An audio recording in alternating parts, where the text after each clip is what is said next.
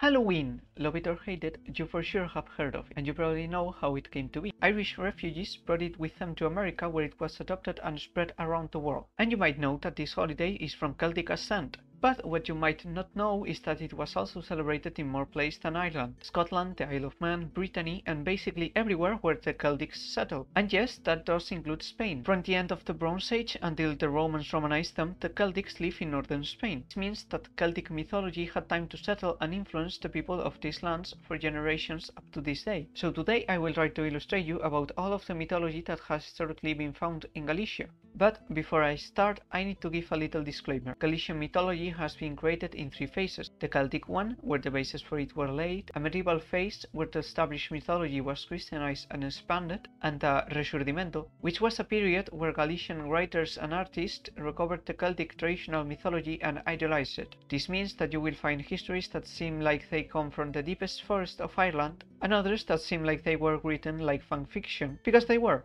Religious fan fiction, the best kind. So let's start with explaining.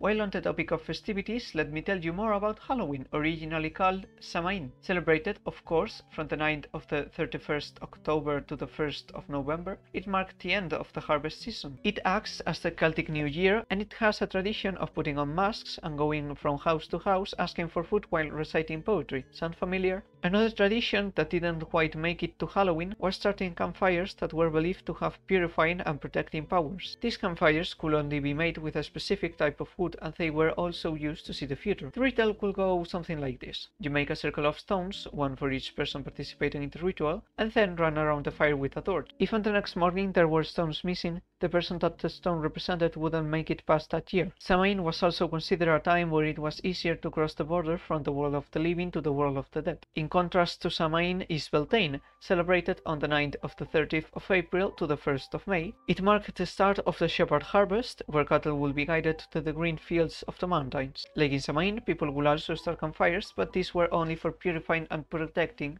not future seeking. Also, there will be a nocturnal harvest made with the light of fachucos, and after, their ashes will be spread on the fields.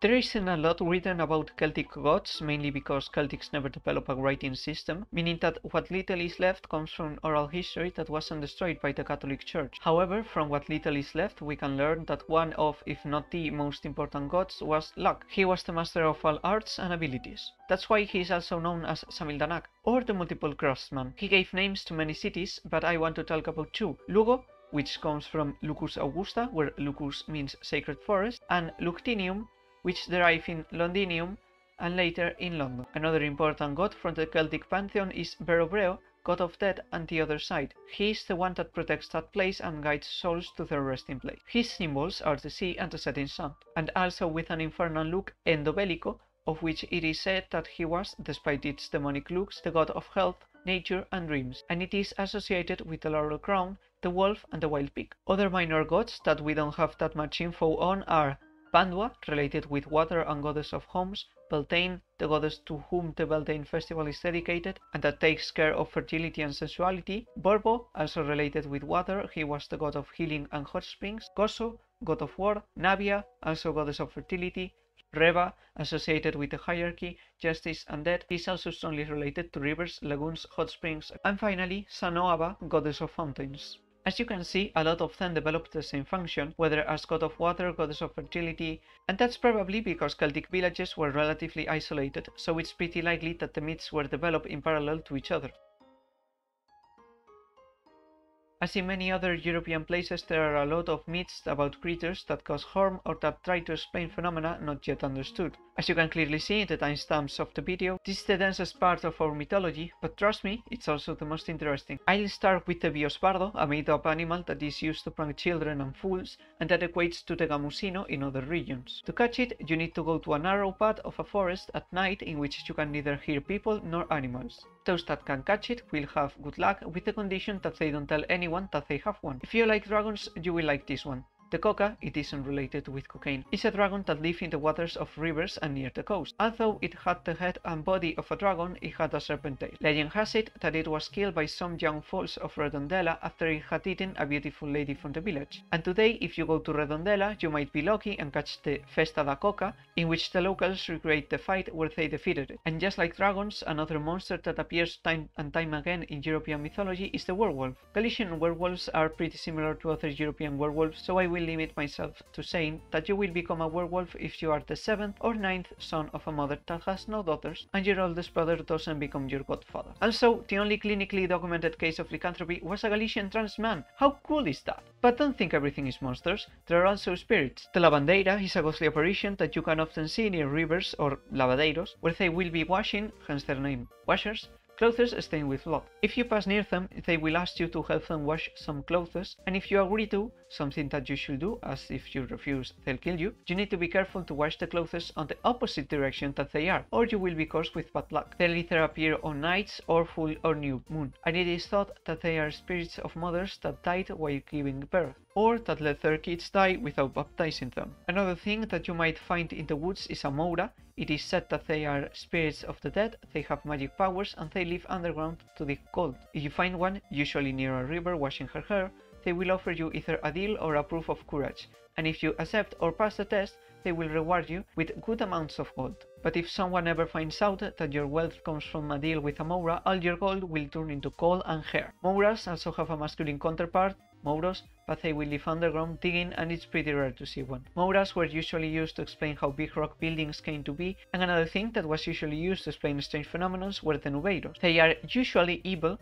anthropomorphic, and very old and ugly. Their eyes are red as embers, and they have the capacity of controlling the weather. They travel from place to place on top of clouds, and they are responsible for strong storms. Another scary old man is the sacauntos, a creature that steals kids' fat to eat it so it can have the same energy as them. And the last minor monster is the urco, a giant dog that emerges from the sea full of chains, and that whenever someone sees him, a tragedy occurs. So now, with the big ones, firstly, the diaño, a little spirit or goblin that likes to prank people. He usually takes the form of a horse, cow, or any other domestic animal, even of babies sometimes, and that acts at night, scaring people that walk out night when they shouldn't, disorienting the farmer that looks for its lost cattle, annoying the miller that's making flour in the moonlight, or making fun of young people that come late from a party. Its most usual prank is to offer a ride on a white donkey that once you get on will grow and grow without stopping, the horse that after a hellish ride puts the rider back where they started, jeets them into the river or burns their pants, a little goat that's dying from cold and that once heated will make fun of whoever helped it, the black dog that follows the walker, a frog that's faster than a horse, and a baby that's playing naked on the snow. And of course, an infinite amount of noises, mysterious lights, and any other trick that can scare whoever they find out walking during nighttime. Another little devil that likes to prank people is the trasno. You will know one has obsessed with you when you find something somewhere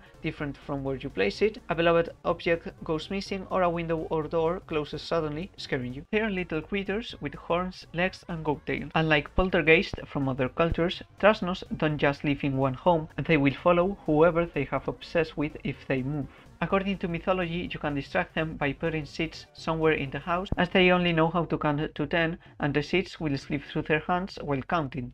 Trasnos also have a more evil version called Dardo, but it can be distracted with the same method. I know all my Galician viewers are waiting for me to talk about megas, but before I do that, first we need to talk about bruxas. A bruxa is pretty much what you think of when you think about witches, an old, ugly, and mean lady that knows all secrets from magic and witchcraft, as well as knowing every potion in existence that they craft with big cooking pots. According to legend, their looks can make anyone who they dislike sick. Of course, they always wear black and go everywhere with their black cat and their broom that they can use for flying. You will become one of them if you are the 7th or 9th daughter of a mother with only daughters, and your oldest sister doesn't become your godmother, pretty much like the feminine counterpart of werewolves. And probably more important about bruxas, they have the ability to undo Mega's doings and magic. So, What are megas? They are a bruja whose whole intent is to harm others, and to do so, they make a deal with the devil. Unfortunately, there isn't just one type of mega, but 10. Those are megas chuchonas or suckers. They are the most dangerous, and they will present with a lot of different faces transformed into either vampires or insects like the bumblebee. They will suck the blood of your children, they will steal fat that they use in their potions. The Bedoiras are skinny and nice to the touch, and they have an amazing ability to contact with the other side or with people that they are hanging around in the purgatory. They usually told people if their loved one were in hell or heaven. A Feticeira is a mega that lives near the rivers and that, while old, is pretty beautiful and has an hypnotic voice that she uses to lure people into the river, where they drown.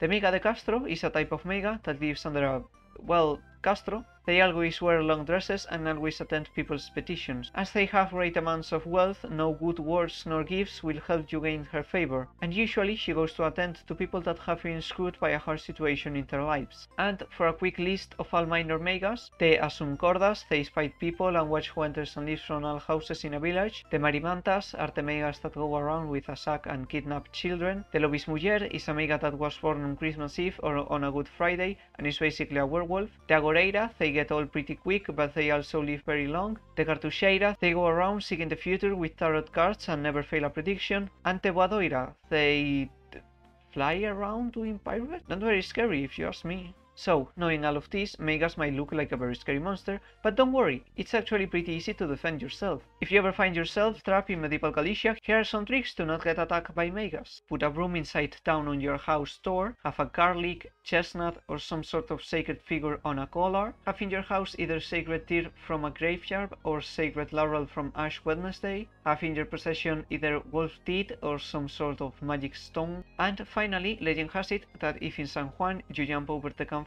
3 times, or any number divisible by 3, you will be immune for a year, although in my family we jumped 10 times. And to finish this section, I will present to you the most famous piece of Galician mythology, the Santa Compañía, a lost soul's retinue dressed in all black and that roams around at night. Forming 2 rows, each ghost has its own candle lighted and leaves a wax smell on the air.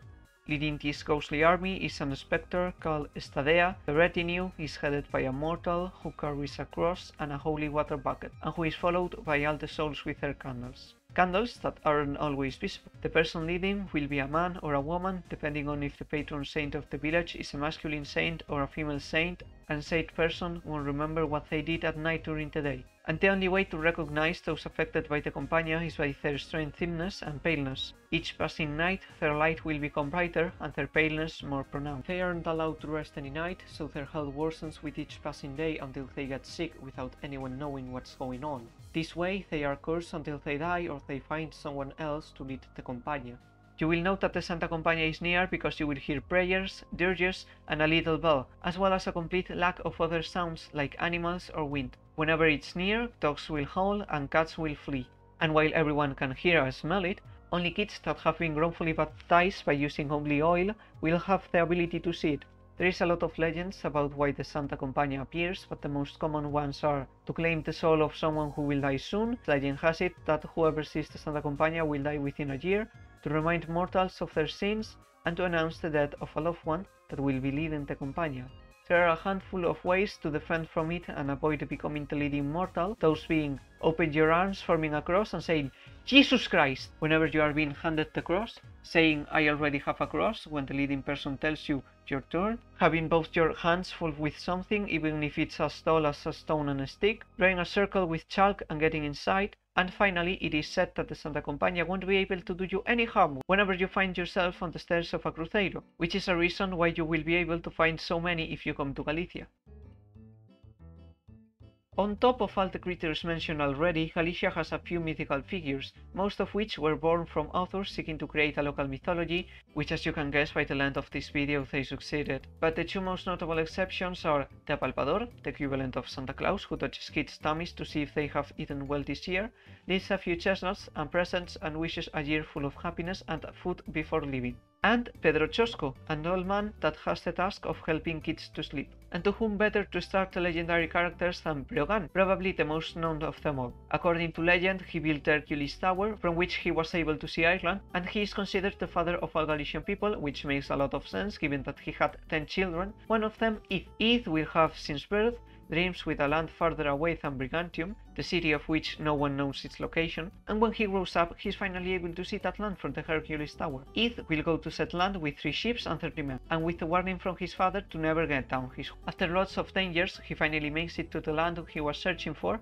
calling it Eirene, Ireland, a land that's just as green and humid as his father's. The expedition will find a horrible civil war taking place in Eirene. MacQuill, MacGrene, and MacCretch are fighting for the throne of their father, Neith. MacQuill had decided to not fight for the good of his own people, but his other 2 brothers seem a lot more ambitious than him and didn't want to share the throne. Eth decides to help MacQuill and goes with him to Fort Alake, where they are attacked but come out as victorious. After this, they set a reunion with the other 2 brothers. Will has Eth talk for him, and without leaving his horse, he gives ideas to end the war and share the land or to reign together. However, while Eth was talking, MacRene tried to reach an agreement with MacCretch to expel the Brigantians, whom they saw as invaders that wanted to make them dispose their weapons so they could conquer all of Eirene. But MacCretch wanted to see how things went. Once the reunion was over, the 3 brothers gathered, and now MacRene tried to also convince MacQuill to expel the foreigners. And convinced that the 3 brothers were conspiring against him, Eth decided to leave that very same night. But by then, Grene had already convinced his 2 brothers, and they all went to try and kill Eth. On the assassination attempt, Eth fell from his horse,